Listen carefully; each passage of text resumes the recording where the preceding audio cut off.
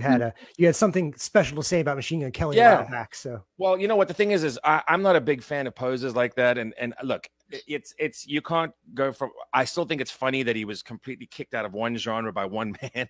I'm never going to be a fan. I was never a fan of that style of sort of pop punk to begin with. Anyway, it was not my thing.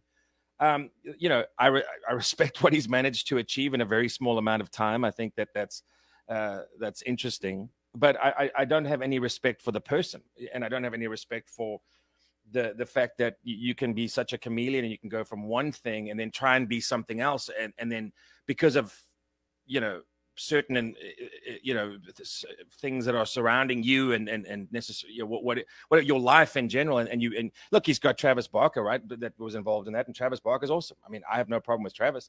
I never have, but again, I'm just not a fan of that genre of music. It's just not, because by the time that stuff became really popular, I think I was too old for it, honestly. But yeah, look, I think the guy's doing what he wants to do, and that's cool. I think that you're really, really stupid to come into a new genre and then start attacking guys like Corey Taylor, who in many people's minds is like the metal messiah, you know, at this point anyway.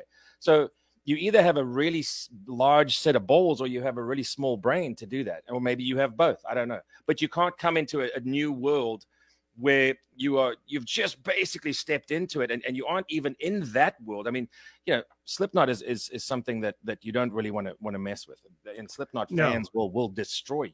So it's funny, but it's funny that you know, I say this one thing out of in jest. I'm like, oh yeah, you know, you guys were doing God's work or whatever, and dude, MGK fans lost their minds. Like, I don't even care about, I don't know who you people are. I mean, dude, and if you like my band and his band, but you get mad at me for saying something about him, then I mean, maybe you're not a fan of my band. I don't know.